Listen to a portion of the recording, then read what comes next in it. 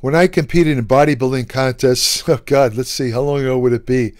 Oh, I guess it's almost just about half a century ago. It's been a long time.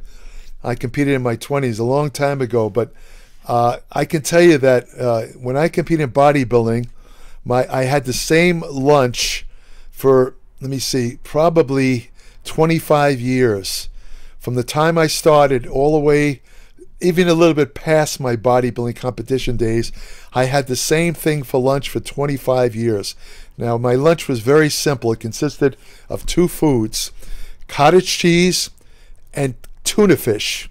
I would take a little tub of cottage cheese. Sometimes I actually took it to the beach with me. I'd take a blanket, lie out in the sun there in Venice or Santa Monica, and I'd eat my lunch right on the beach. I'd have a little tub of low-fat cottage cheese, and then I'd have a can of water-packed tuna, which I would drain anything left in there, any oil. Well, actually, I wouldn't. Some of it. Sometimes I would use the oil-packed tuna. If I use the oil-packed tuna, I would drain the oil out before I ate it, and I would usually drink this. This would be my lunch. If I didn't have a contest coming up, I would drink it with a kind of a liquid yogurt called kefir, Kefir, which is basically liquid yogurt. They came in different great flavors, peach and vanilla. It was really a pretty good breakfast. I would have to cut it out prior to a contest. I would cut out that particular, I'd leave in the tuna, but I'd cut out the cottage cheese and kefir about 2 to 3 months before a contest when I was trying to lower my body fat levels. But I want to talk a little bit today about cottage cheese, because I don't see cottage cheese listed in a lot of the current bodybuilding diets. It's almost like a forgotten food, which I think is a big mistake, because cottage cheese is a great source of protein. You've probably heard, well, maybe you didn't hear, but I'll tell you, milk protein consists of two major proteins. One of them is called casein, the other one's called whey. 80% of the protein content of milk is casein. The other 20% is whey. Now, the difference between the two is that whey is a rapidly acting protein that is rapidly digested, and it releases its amino acid contents, peaks in the blood in about an hour. Now, casein is a slow-acting protein, and the reason for that is when you eat casein, it actually curds in your stomach, and actually, basically, when you eat casein, it turns into cottage cheese in your body, because cottage cheese is basically casein. But it turns into, because it becomes like curds in your stomach, it takes a little longer to digest. And also, another reason why casein takes a long time to digest is because it has peptides, natural casein peptides called casomorphins, not morphine the drug, casomorphins actually delay the digestive process. So the net effect is that casein protein is released over about a 7-hour period. It's a kind of a time-release protein compared to the 90-minute peak time of whey.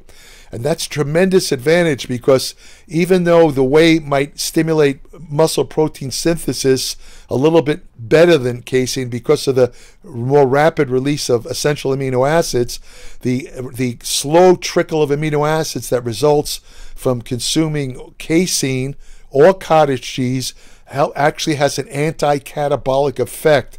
It helps you because muscle growth is a combination of anabolic and anti-catabolic effects. So the anti-catabolic effect is, in other words, the prevention of excess muscle protein breakdown is very important for muscle. So as I said, cottage cheese, they actually have casein supplements, but some of these tend to be, the isolated casein. The best one's called micellar casein. That's the natural form of casein. They also have calcium caseinate, sodium caseinate. I don't recommend sodium or calcium caseinate.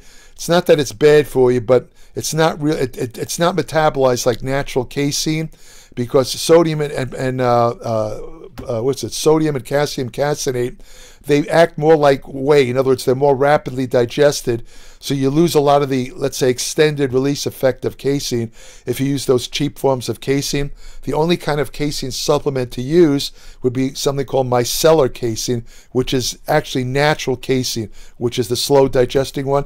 Or you could save your money and buy a much, much less expensive form of casein, which is cottage cheese. And cottage cheese is made from the curds of various levels of milk, including non-fat, reduced, or regular milk. It comes in different curd sizes, small, medium, large, and it's available in cream, whipped, lactose-free, reduced sodium, or sodium-free. When I ate cottage cheese, I would usually had the low-fat cottage cheese, and sometimes I would have just the regular cottage cheese that included a little bit more fat, especially if I, again, wasn't preparing for a contest. Cottage cheese is it's loaded with nutrition.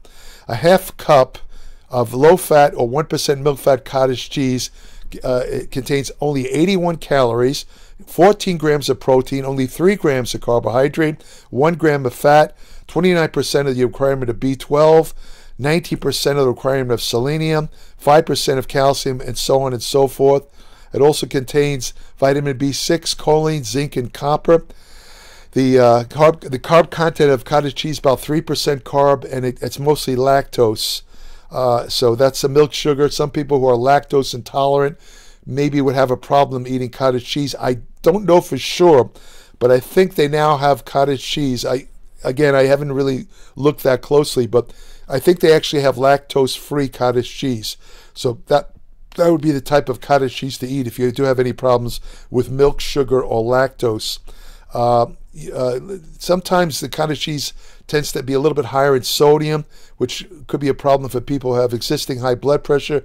So, you do want to, in that case, you want to purchase the low sodium cottage cheese. Or if you're worried about sodium holding water, get the low sodium cottage cheese. But the really interesting, the protein is what's really impressive about cottage cheese, because 70% of the calories in cottage cheese come from protein, and it's mostly casein protein. That's the slow-acting protein and very anti-catabolic.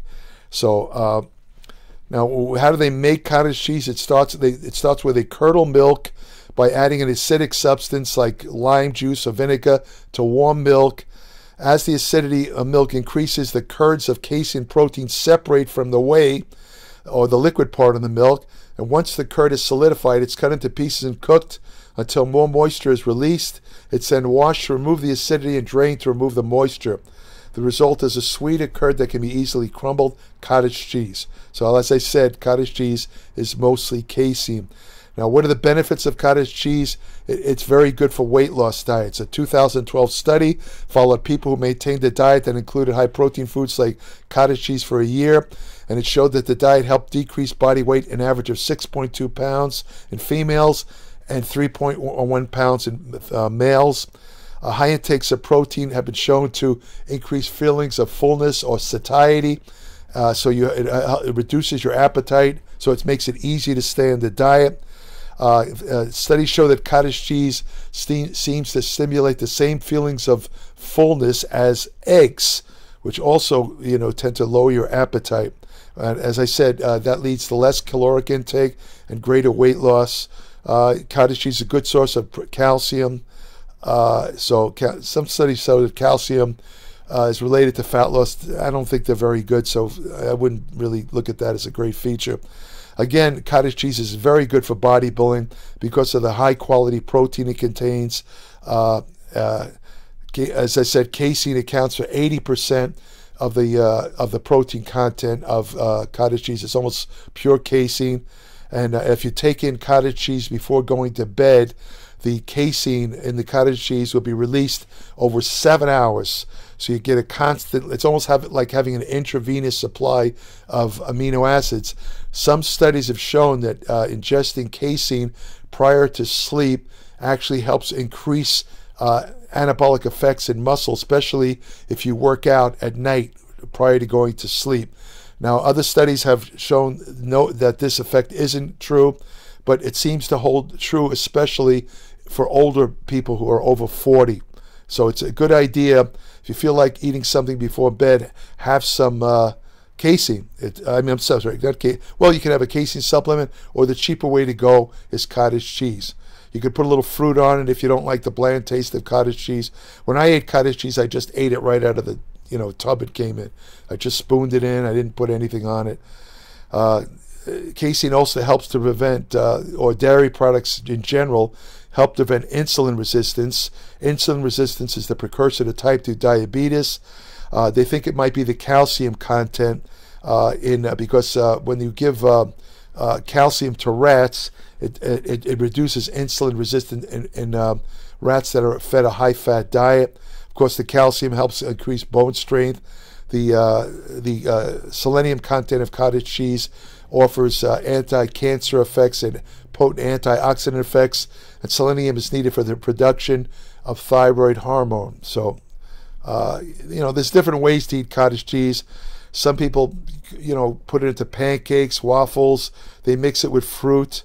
They put granola on top of it. They add it to smoothies, this and that. Some people like to add it to scrambled eggs. There's all kinds. Like I say, if you have lactose intolerance, you got to be a little bit careful of cottage cheese, unless you could find one that's lactose free. So basically, that's it. I just wanted to give a little mention here of cottage cheese because of the fact that I just don't see it mentioned very often. When I look at some of these diets of bodybuilders and fitness people and athletes, when I look at their diets online, I notice that a lot of them don't have any mention of cottage cheese, which to me is a big mistake, because cottage cheese is one of the better fitness cheeses. As I said, it's low in fat, but it's extremely high in protein, 70% of the calories from protein. And the protein is that casein protein, which has several unique properties that are very important for helping you build and maintain muscle. So consider adding cottage cheese to your diet. And if you want the best time to eat it, especially if you work out at night, is right before going to sleep. It'll actually, the amino acids in cottage cheese will actually help promote the release of growth hormone, which occurs 90 minutes after you fall asleep.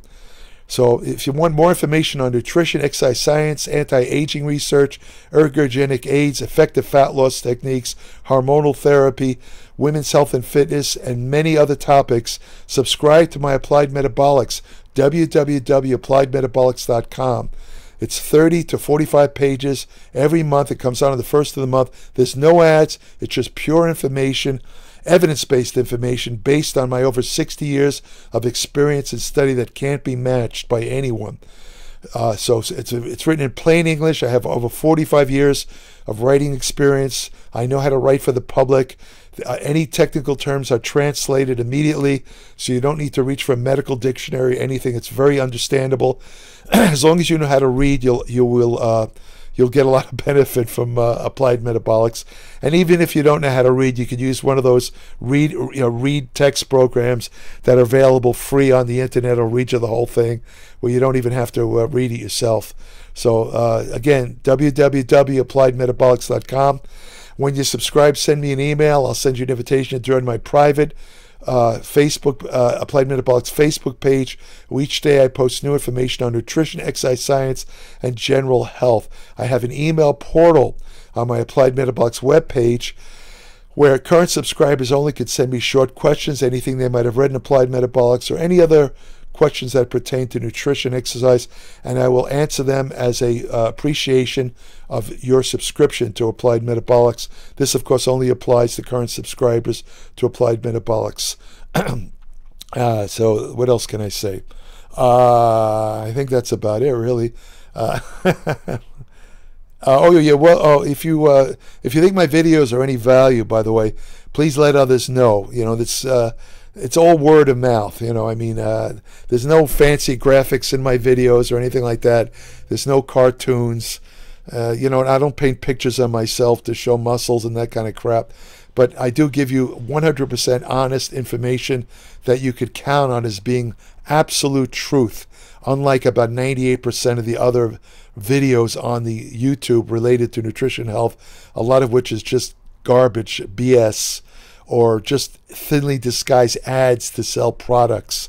The only product I mention in my videos, as you noticed, is my Applied Metabolics publication, because I think it has great benefit for anybody involved in fitness and health. So, please let others know about this channel. If you want to have the best friend you'll ever have, go to your local shelter and adopt a dog. And thank you for listening. Have a good day.